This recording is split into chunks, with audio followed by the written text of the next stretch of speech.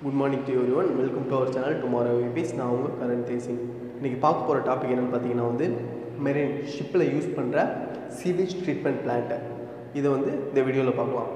இப்போ பொதுவா பாத்தீங்கன்னா மார்போல் அப்படினு ஒன்னு இருக்கு. அது எதுக்குன்னு பாத்தீங்கன்னா மெரைன் பொல்யூஷன் அதெல்லாம் தவிர்க்கிறதுக்கு தான் அத அவங்க வச்சிருக்காங்க மார்போல்னு.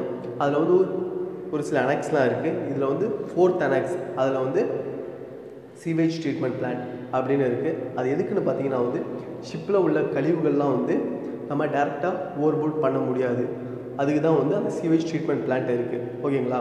இப்போ பாத்தீங்கன்னா இந்த sewage treatment plantல ஒரு 4 டேங்க் 4 யூனிட் இருக்கு. இது biological sewage treatment plant. ஓகேங்களா? இதுல ஒரு 4 யூனிட் 4 டேங்க் இருக்கு. இப்போ ஃபர்ஸ்ட் பாத்தீங்கன்னா பிரைமரி டேங்க், தென் நெக்ஸ்ட் பாத்தீங்கன்னா ஏரேஷன், then third பாத்தீங்கன்னா settlement, then fourth பாத்தீங்கன்னா chlorination. இப்போ டைரக்டா இப்போ டாய்லெட்ல இருந்து டைரக்டா வரது ஃபர்ஸ்ட் பிரைமரி அதுக்கு தான் வரும். அதுல நான் ஒரு பார் ஸ்கிரீன் ஃபில்டர் அப்படி இருக்கும். அதுல இந்த சாலிட் பார்ட்டிகல்ஸ்லாம் இருக்குல்ல அதெல்லாம் ஃபில்டர் பண்ணிடும். மீதி உள்ள ரிமைனிங்ஸ் கொஞ்சம் சாலிட்ல கொஞ்சம் சின்னதா உள்ளதெல்லாம் அது ஃபில்டர் உள்ள வந்துரும்.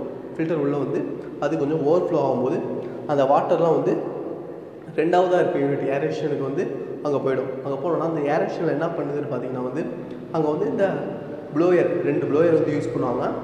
அந்த 2 ப்ளோயர் மூலமா அதில் இருக்க சாலிட் பார்ட்டிகல்ஸ் அதெல்லாம் இருக்குல்ல அதெல்லாம் அந்த ப்ளோயரில் ஏர் கொடுத்து அதை பிரேக் பண்ணுவாங்க.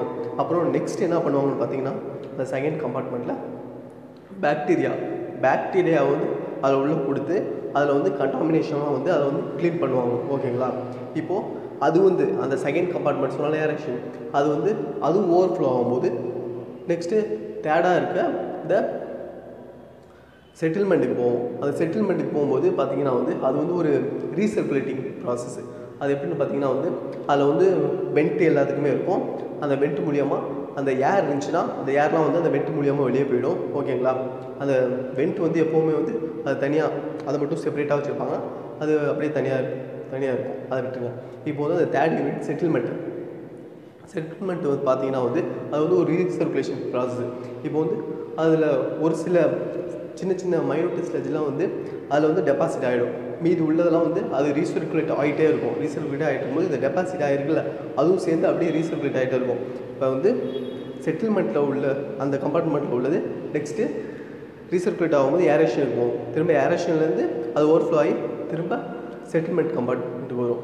இந்த மாதிரி அப்படியே ரீசர்க்குலேட் ஆகிட்டே இருக்கும். அந்த மாதிரி ரீசர்க்குலேட் ஆகிட்டே இருக்கும்போது அதில் உள்ள ரொம்ப மைனூட் பார்ட்டிகல் கூட பிரேக் ஆகிடும். அதே போல் அதில் ஓவர்ஃப்ளோ ஆகும்போது லிக்விட் தான் இருக்கும். அந்த லிக்விட் மட்டும் குளோரினேஷன் கம்பார்ட்மெண்ட்டுக்கு போகும். அந்த குளோரினேஷன் கம்பார்ட்மெண்ட்டுக்கு போகும்போது அதில் நம்ம கெமிக்கல் ஆட் பண்ணுவோம். என்ன கெமிக்கல்னு பார்த்தீங்கன்னா சோடியம் ஹைப்போக்ளோரைடு அதை ஆட் பண்ணுவோம். அது எதுக்கு ஆட் பண்ணுவோம்னு பார்த்தீங்கன்னா இப்போ அந்த வாட்டரில் எவ்வளோ தான் நம்ம என்னென்ன ஃபில்டரு என்னென்ன ப்ராசஸ்லாம் வச்சு க்ளீன் பண்ணாலும் அந்த டிஸ்இன்ஃபெக்ஷன் ஆகிற இந்த கிருமின்னு சொல்லுவாங்க அந்த பாக்டீரியாஸ் அதெல்லாம் இருக்கும். அதெல்லாம் க்ளீன் பண்ணுறதுக்காண்டி தான் ரிமூவ் பண்ணுறதுக்காண்டி இந்த சோடியம் ஹைப்போக்ளோரைடு அதை ஆட் பண்ணுவாங்க. ஆட் பண்ணி அதை வச்சுருப்பாங்க. அப்போ பார்த்தீங்கன்னா அந்த குளோரினேஷன் கம்பார்ட்மெண்ட்டில் 2 ஃப்ளோட்ஸ் இருக்கும். ஃப்ளோட் எதுக்குன்னு பார்த்தீங்கன்னா ஒன்று ஹை லெவல் ஃப்ளோட், இன்னொன்று லோ லெவல் ஃப்ளோட். அந்த ஹை லெவல் ஃப்ளோட் வரும்போது இது ஆட்டோமேட்டிக்காக அதுக்கு ஒரு பம்ப் இருக்கும். அந்த பம்ப் ஆட்டோமேட்டிக்காக ஸ்டார்ட் ஆகி அதை ஓவர்போர்டு அதாவது டிஸ்சார்ஜ் பண்ணிவிடும் ஷிப்லேருந்து.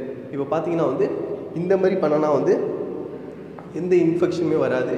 அதுபோல் மெரைன் பொல்யூஷன் அதுவுமே ஆகாது. அதனால தான் இந்த இவ்வளோ அனெக்ஸ் இதெல்லாம் வச்சு அவங்க சீவேஜ் ட்ரீட்மெண்ட் பிளான்ட்லாம் போட்டு வச்சு இதுமாதிரி அவங்க கரெக்டான ப்ராசஸ்லாம் வச்சு ஆக்டிவேட் பண்ணிகிட்டு இருக்காங்க. ஓகேங்களா? அதே போலவே இந்த ஹை லெவல் ஃப்ளோட் சொன்னால அதேமாதிரி கீழே ஒன்று லோ லெவல் ஃப்ளோட் இருக்கும். அந்த லெவல் வந்தோடனே அது போலவே அந்த பம்பு ரன் ஆகிட்டு இருக்கும்ல அது கட் ஆஃப் ஆகிடும்.